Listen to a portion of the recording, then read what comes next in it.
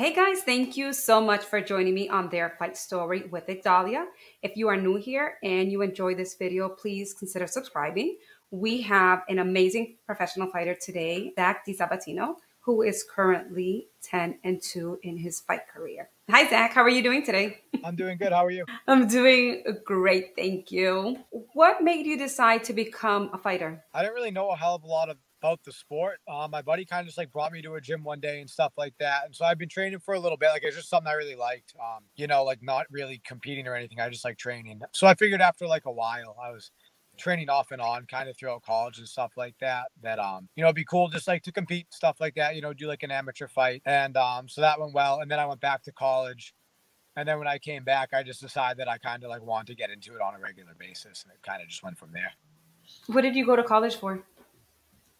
I studied exercise science, so it kind of like Nice. fits in pretty well with all this sort of stuff.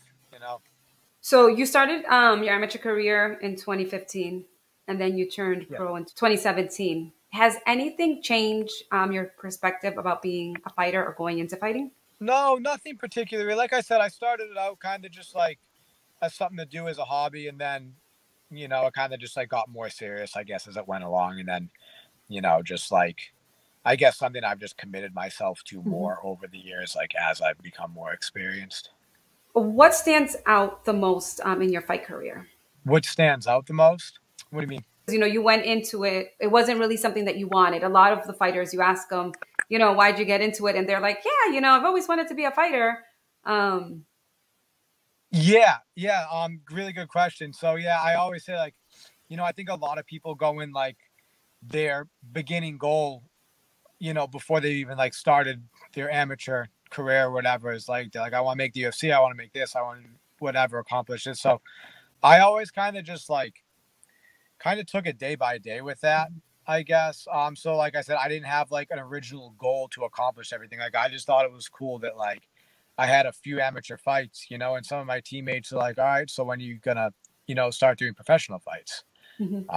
And I was like, what do you mean? And I was like, I'm not. And they're like, well, why not? And I was like, yeah, well, maybe I should try one and stuff like that. So, um, yeah, like I've never really had, kind of up till recently, like I never had like a super long-term goal or anything with it. So it seemed to work out. Like if I don't, plan past my next fight, I think I can just focus on kind of the task at hand a little better. What's interesting about your fight career, and you've had 12 fights. Out of your Mhm. 10 wins, 8 of them have been either by submission, TKO, or a knockout. And only 2 have been by decisions.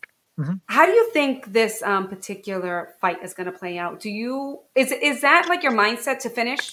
Yeah, I mean, always. Again, I don't really have like I don't like plan a certain way that it's gonna play out. I feel like when people do that and then it doesn't work, they kind of Mhm. maybe lack a plan B, or they just have a hard time adjusting. Like if they were so sure that something that they were gonna do well doesn't happen. Mhm. So I never really see fights playing out a particular way. I kind of just go, obviously, I mean, I have a strategy, I have a game plan Mhm. and everything. But I just go with what's working, what's open and stuff like that. So like I prepare for everything. Like I said, I train for everything. So if I can knock them out, I can knock them out. If it has to be a decision, I'm not like I haven't trained Yeah. to go 3 rounds or more with that, so I'm completely comfortable. So yeah, I try to kind of just have like a backup for everything, so it doesn't Yeah. really matter where it goes. Yeah, you seem very calm, and the fight's just a couple days away. What's your mindset leading up to this fight? Yeah, that's the first, I guess, that I seem calm, because usually I'm pretty nervous leading up to these. I'm just throughout like any competition, I'm just like a very nervous competitor and stuff Mhm. like that. And so that's actually like a lot of the work that me and some of my coaches have worked with me on, is not like, freaking out Mhm. weeks or like a month or like I usually do like beforehand and stuff like that. So, I think people get a little too amped up like early on, and it doesn't really help much. You know, you only need to be amped up for 15 minutes when you're fighting. So Hmm. that's kind of just my whole goal this week. You know, I'm just finishing up like my last workout today and stuff like that. Everything physically has been going good. So I'm just, that's my goal, is just to kind of chill now for the next couple of days after this. You know, obviously make weight, the weight's Hmm. going good and everything like that. And then just be calm the whole time, you know, during the fight, before the fight, everything like that. In all of your fights, amateur, including professional career, has there been a particular fight that has really put you to the test? Yeah, I mean, really all, you know, anyone that goes out of the first round is kind of for me, you know. And like I had a couple decisions as an amateur, and one was a title, so that was funky being a little the extended time as an amateur, so having 5 rounds.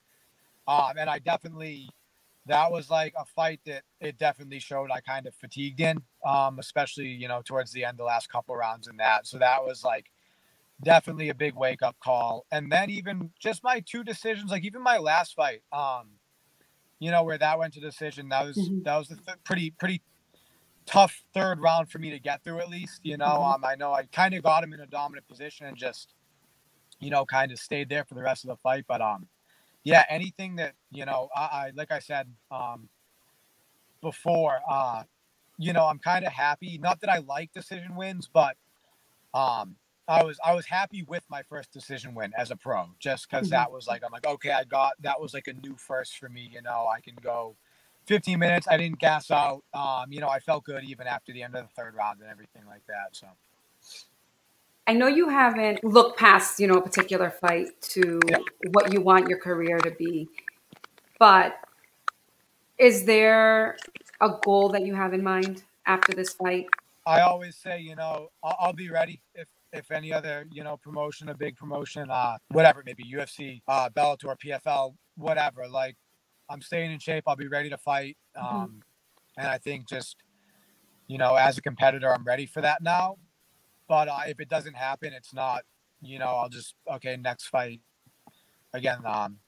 You know, I really like fighting for Cage Titans locally. So if it's going to be another Mhm. local fight after that, I don't care. I'll just, you know, I'll figure out when Mike's doing his next Mhm. event for that and try to get on that one. So yeah, I'm ready, but like I said, I don't expect it to happen. So, So regardless of you what know, I'll happens, just, you're ready. yeah, exactly. Gonna stay in shape Perfect. afterwards and everything like that. So, you know, I'll just keep training and kind of going about things the way I did before. Is there anything about this upcoming fight that is there something different about this particular fight? Yeah, there is a little something actually a little different. You know, Aaron, I think, is actually probably one of the most well-rounded fighters that I've probably come across so far. As far as really good conditioning, he can grapple, he can strike. So, with a lot of my fights, like even against good opponents, they were pretty good at a couple things, and then there was pretty obvious stuff that like they kind of lacked in, like what their weaknesses were and stuff. So I would probably have to say, one of the most well-rounded people that I fought before. So with this, like I said, kind of having like multiple plans if something doesn't work, because I'm not exactly sure where we'll each have the edge. So I've kind of just Mhm. prepared everything a lot, in case the first thing doesn't work. And then I always have a fallback, another fallback, and, you know, kind of plan A, B, C, and D that I can rely on. So instead of training, I guess more specifically, it's just been a Mhm. lot of generalized, like trying to get better at everything possible. That's great because sometimes people just focus on one thing and then they don't prepare for anything else. So you're not surprised when you're in the cage. Yeah, exactly. Like I said, I think we'll be like a lot of our strengths match up Mhm. pretty well. So it's going to be interesting for me to kind of see it, both of us, to see where we can kind of get an advantage. You know, I don't think it's going to be like blatantly obvious right Mhm. away who's going to be better at what. So no, just a little different preparation in that sense, I guess. Yes. Before we conclude with this interview, is there anything that you would like to share with us? No, no, nothing really. This live stream, I shared it on my Instagram and stuff like that. I'll post about it on Instagram, Facebook, and then the Cage Titans website will also have it, so you can go on that and find it as well. Perfect. Thank you so much. For those watching, make sure that if you are getting the stream and you are supporting Zach DiSabatino, make sure that you write his name so he gets credit for the stream. Thank you so much for your time. I really appreciate it. Great. Thanks so much for having me.